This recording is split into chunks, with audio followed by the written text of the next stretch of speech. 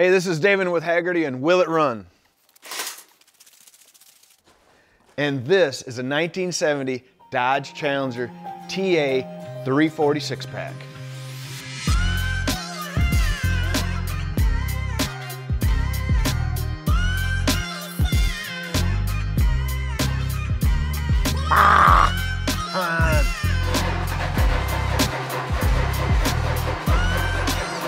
Come on now, don't be fussy. Okay, so I know the car has been sitting here since 1997 because that's when this barn was built. Happens to be a friend of mine. And it wasn't necessarily on the road even at that point, but they did bring it in here. Let's see what we have here. So again, 340, 6-pack. It's gonna have 3 Holley carburetors. Now these cars were put together to compete in the Trans Am series and SCCA series stuff. The street version of this were 340 cubic inches or 339, but when they were on the racetrack, they were de-stroked to run 302 so they could compete in that level with the Chevys and the Fords. All right, well, let's get the little window over here and the Yamaha out of the way, and I'm gonna grab my tools and, well, go through all of our steps.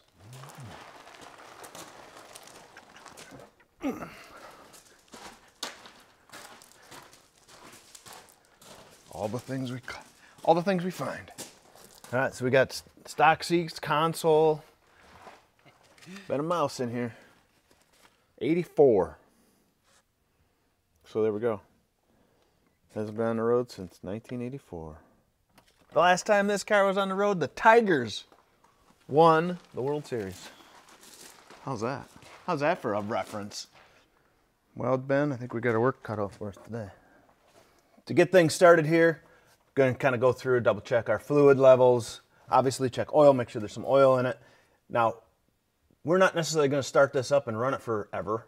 So I know there's always a question of, hey, you didn't check the coolant level. I'm going to tell you what right now, an engine will run for 2-3 minutes with no coolant in it. I'm not going to advise going down the road that way, but you know, it's not the end of the world if there's no coolant for that. Let me specify. For that. But we'll make sure we have some coolant in there, or at least check it. We have belts and stuff on it. In the past, we've had some issues where the the water pump was seized up, so not much point in having coolant if the water pump is seized up. In this case, we'll find out here in a minute. I'm also going to put a breaker bar before I get anything going and make sure I don't have something froze up as far as the engine won't turn over, because if the engine won't roll over on its, on a mechanical side of things, then, well, that's a no-go. It won't run if it can't turn over. Let's put our breaker bar on the crankshaft. But this is always a hoot with a fan in the way.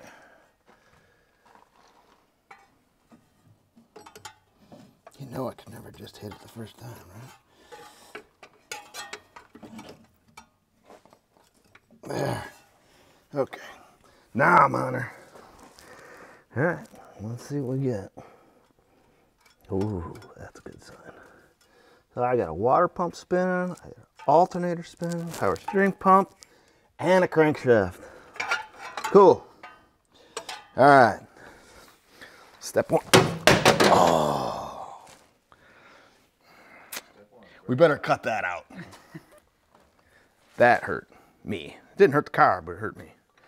Meaning, I don't want to do that. Okay, step 1, done. Throw tools on the ground. Oil. Ooh. Yeah, look at that. Perfect. Check oil this side up. Well, there we go. There's a start. We're doing it right. It's got all kinds of it. It's right at full. Okay, just for the sake, make sure we show this. There's some fluid. It's wet on top. Look at that. See? Good. So there's some coolant in it, which that's a good sign, because if there's no coolant in a radiator, you may have a big leak. It's been sitting and, it gets cold here, like minus cold. So you run the risk of freezing a block. With coolant in there, obviously you have antifreeze in it. It's in the block. It shouldn't freeze. So we shouldn't have any issue that way. At this point, I want to pull start pulling plug wires, and let's get some oil squirted down the holes.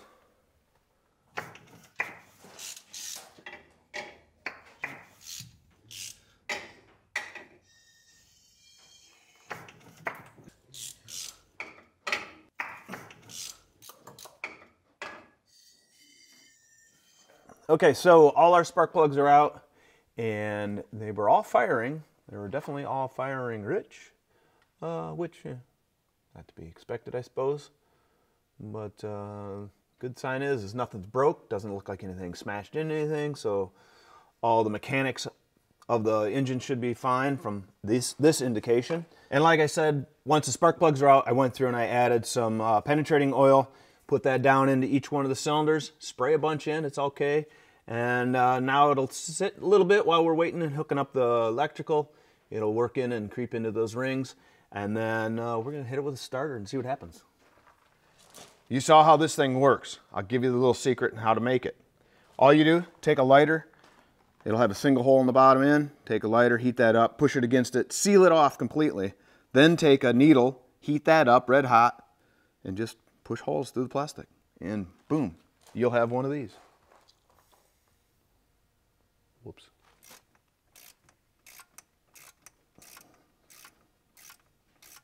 So I'm getting ready to spin this over. I'm going to pull the negative wire here to the coil. That way I'm not going to be sending spark down, and it'll just be happier that way.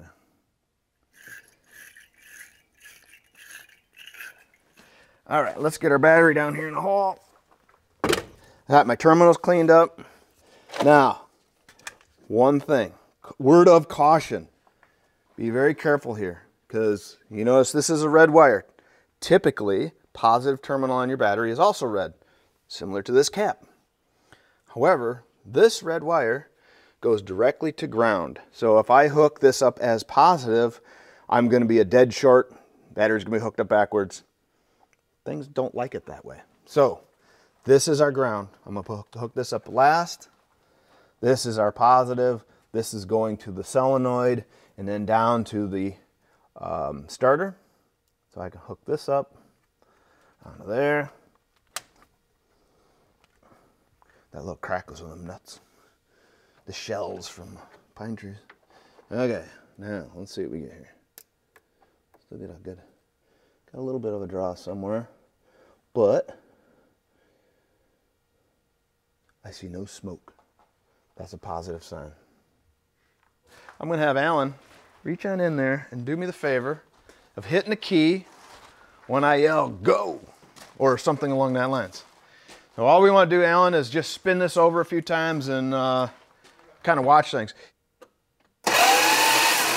Oh, that's that beautiful sound of a Mopar starter. She's spinning. Yep, do it.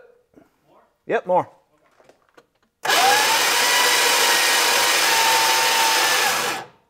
Sounds just like brand new.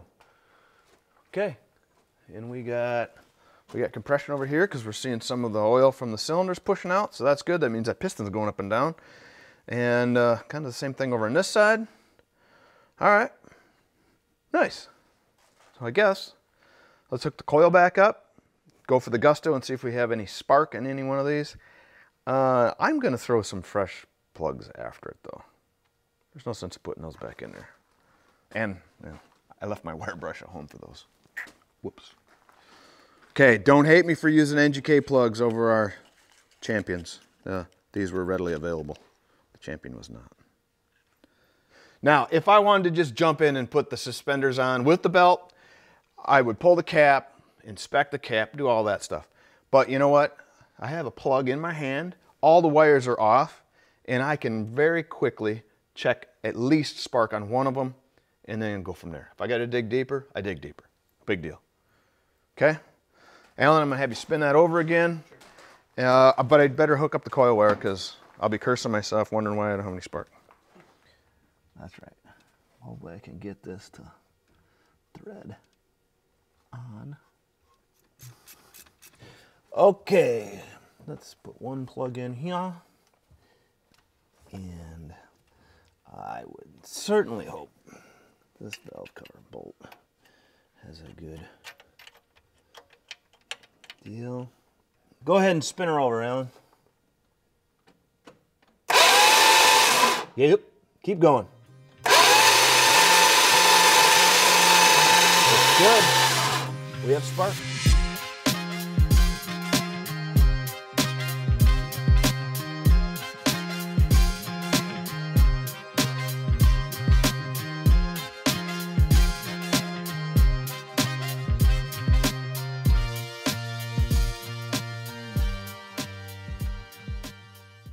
So plugs are in, wires are on, and now I need to address my fuel situation here.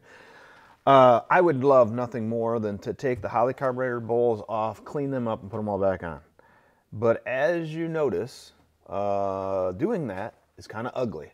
Now the other thing we need to point out and notice is, yes, this is 100% a 6-pack original car, but it is not running on all 6 packs. It's running on 2.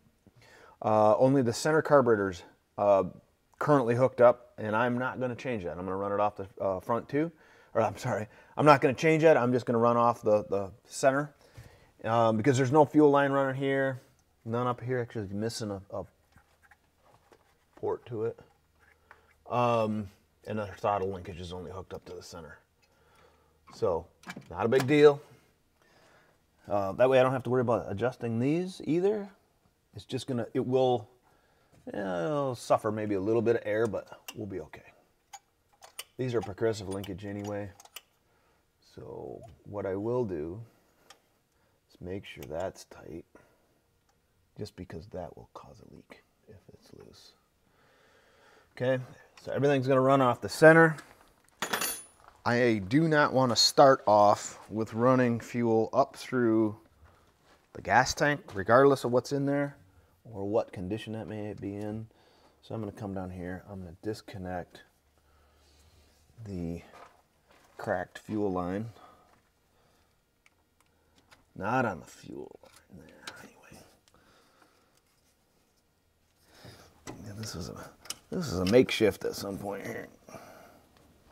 In fact, let's get this completely out of here. It won't take much to cut that line there, because it's cracked off.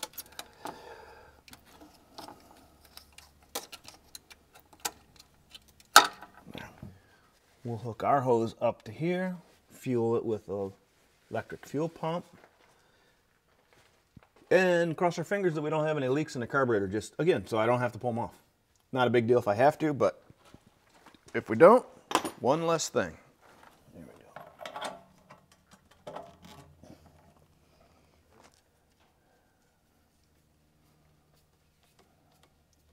Okay.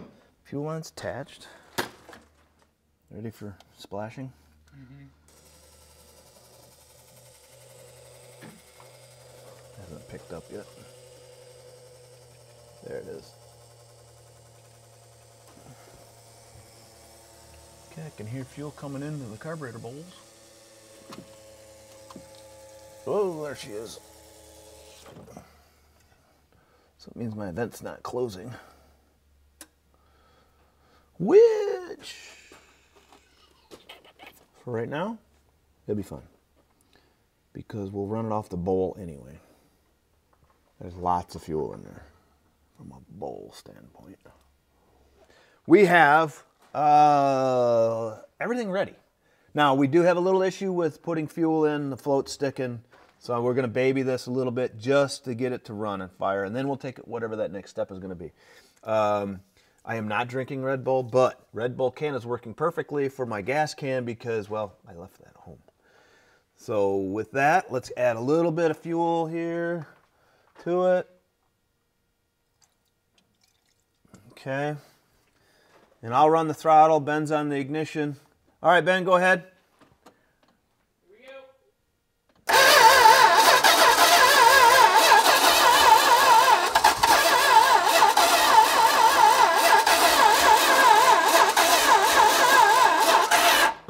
Okay, 1 second. Let me shut the choke here. Go ahead. Here we go. Yep.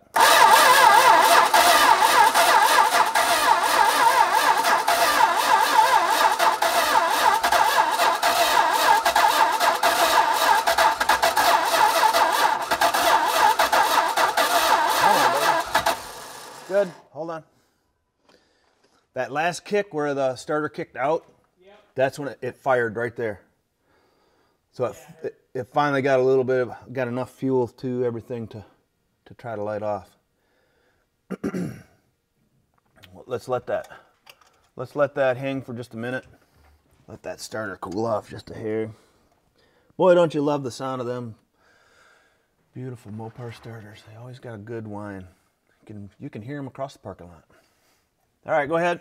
Here we go.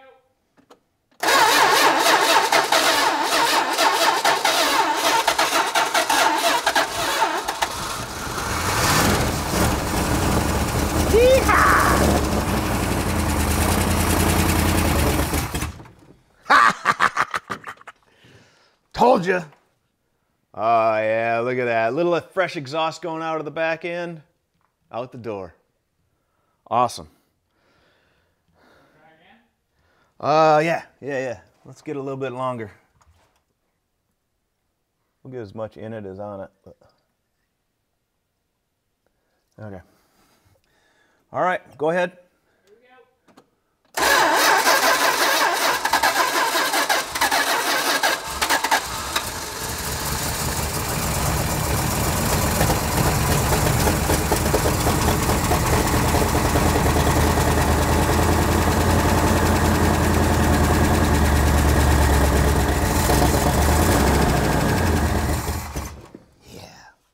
Oh yeah, she's gonna purr. The choke wants to work. We're gonna have to pull that center carburetor out. And I guess since all the linkage isn't hooked up to anything else, that's a good thing. This thing's driving out of here. It's going out that door. I know it. I can feel it. And that thing sounds so good. Boy, I'm glad that fired like that. I was beginning getting a little worried because it's like, whoa, man, how come it's not firing yet?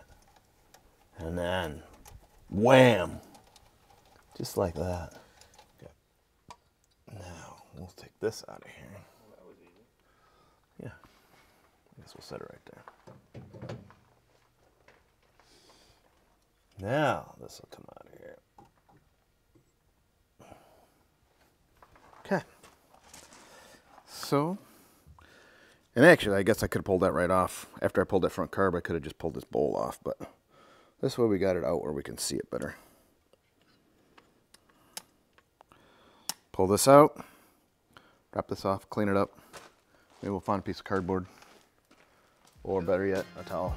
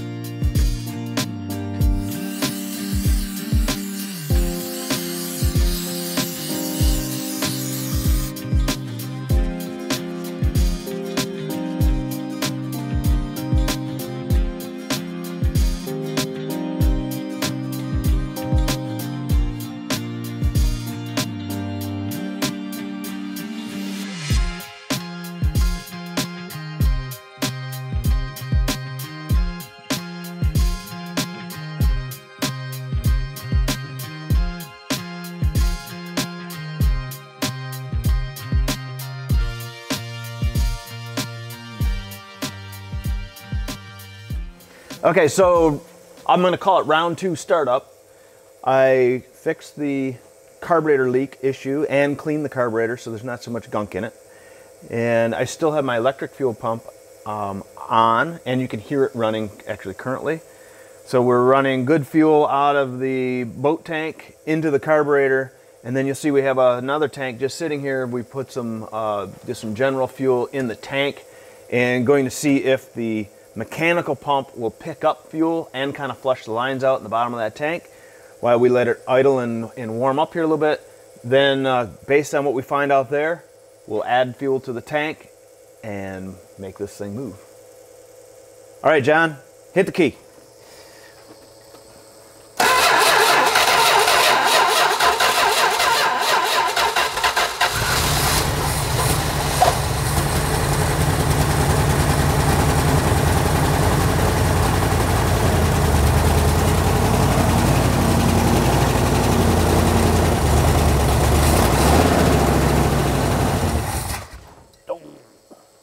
close. All right, a little bit more.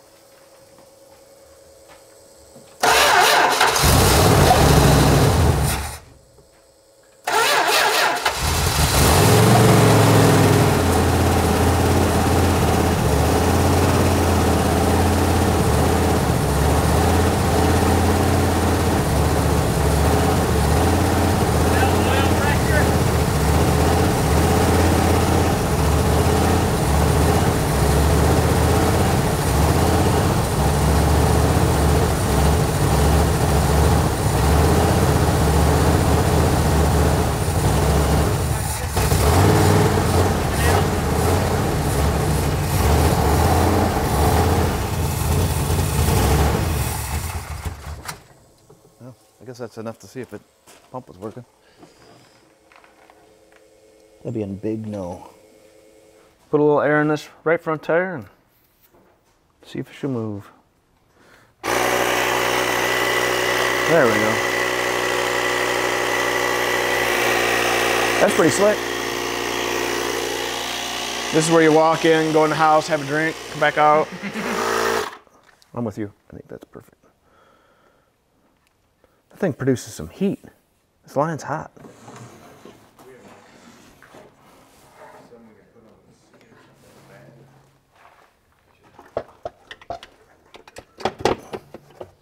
All right. Okay, so we had to make a little plan B here. I can't get the mechanical fuel pump to draw anything from the tank at this point. I still have it kind of hooked up here as a breather just in case it decides to wake up. But I do have my electric fuel pump routed up here, and I'm gonna run my line up underneath the hood so it doesn't pinch anything.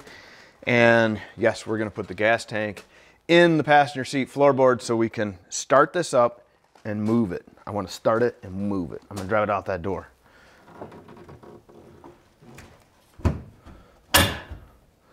There. That'll hold it enough to move it. Bring our fuel tank inboard.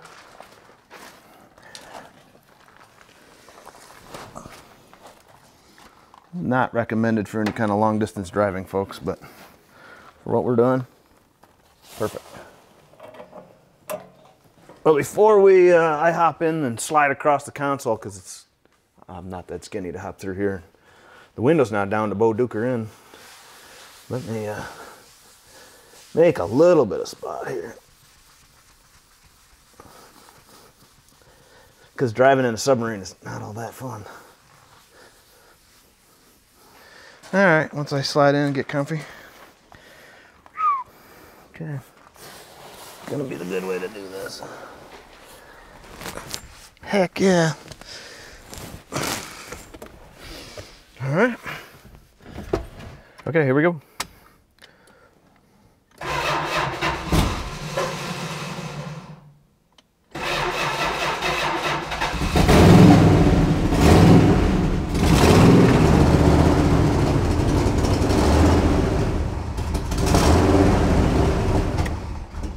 Oh, come on.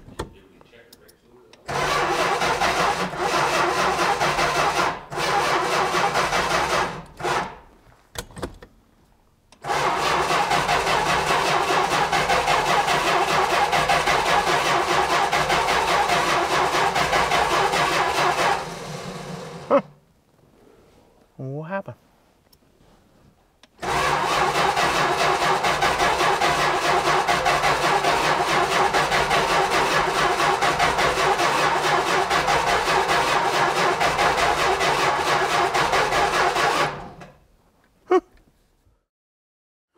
Okay, so here we are. You can see it is not the same day because, well, we're in Michigan. We've transpired over a weekend and now it's 30 degrees instead of 82. But needless to say, we're on the Challenger. We had a little hiccup with our wiring is what we're getting at, because we went from starting up and running to no power at all. Like not even the headlights are turned on. So diagnostic wise, I've kind of narrowed things down to, well, first place it's getting power to is right here. And as you can see, everything's kind of crusty and whatnot. So I'm going to change out the relay for one. just to make sure that that's like not an issue at all.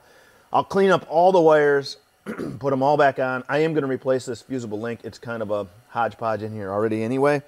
And make sure we're getting full power in. That should remedy our problem as far as no power.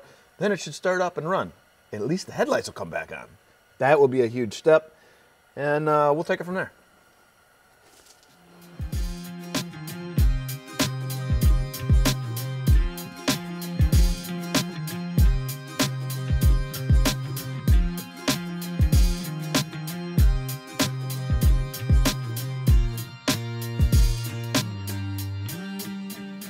So I went through, put a new relay in it, got the battery hooked back up, cleaned up the ground, cleaned up all the positive wires going through that relay, and now we're making solid connection. My headlights turn on, and the dash lights come on. So now we're going to give it a little sip of Red Bull and wake it up with Ben in the seat, turning the ignition. We'll get it warmed up, and then I'll climb on in and drive her out. Or Ben will. Maybe I'll run the camera.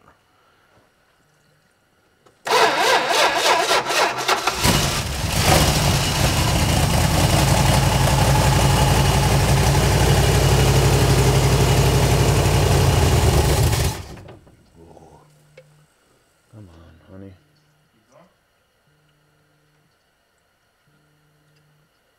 Go ahead.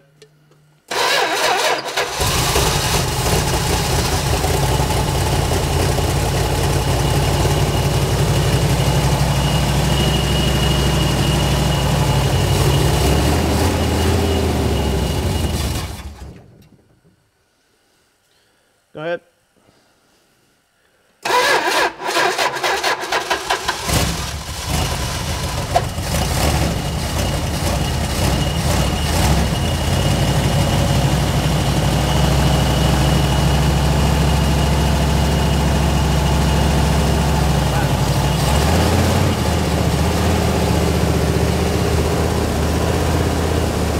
I'm happy with that. A little high on the idle, but we're all right.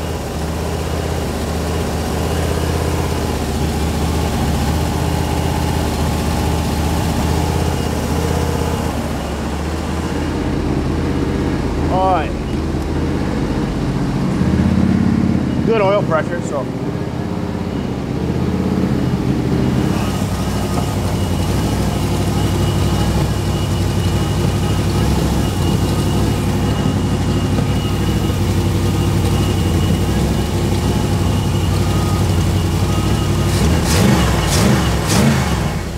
That's, oh, messed it all up.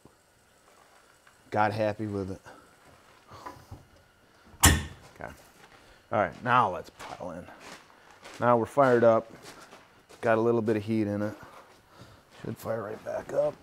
All right, here we go. That's better. Come on now, don't be fussy.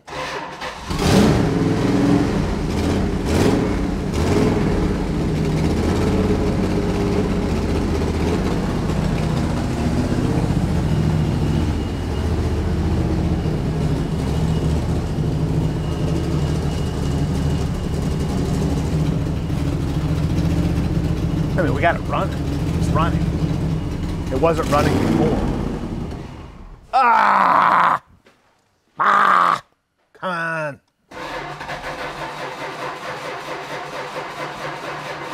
It doesn't want to run with the hood down. All right.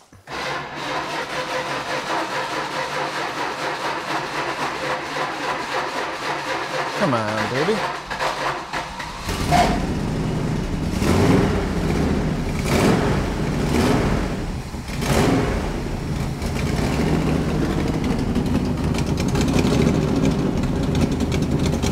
Let's give it a shot. I'm going to try to go at least add a little bit of an angle towards John there.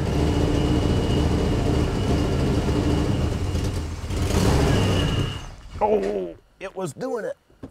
It won't draw enough.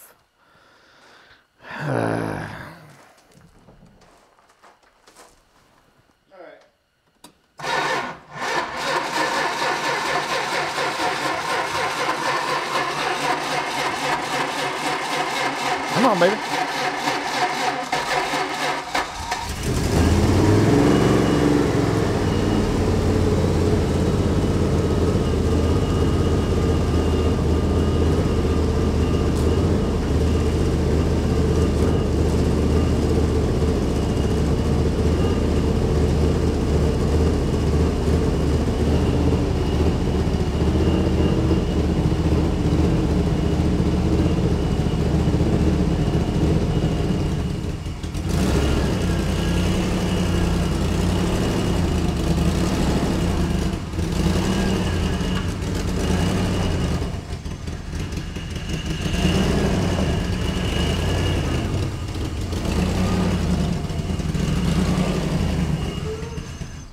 Oh, Red Bull. Red Bull. What fuels you? Just ask Max Verstappen. Gives you wings. Gives you wings. Oh, that's right. Sorry. That's VP that fuels you. All right.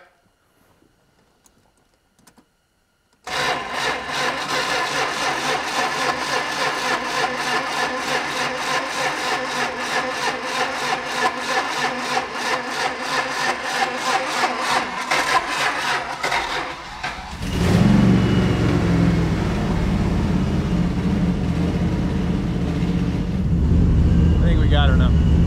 You're clear over here. All right.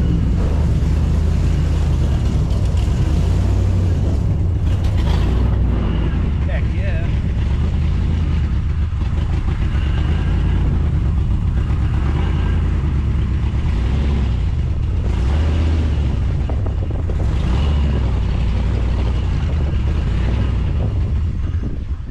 Ah, we got it.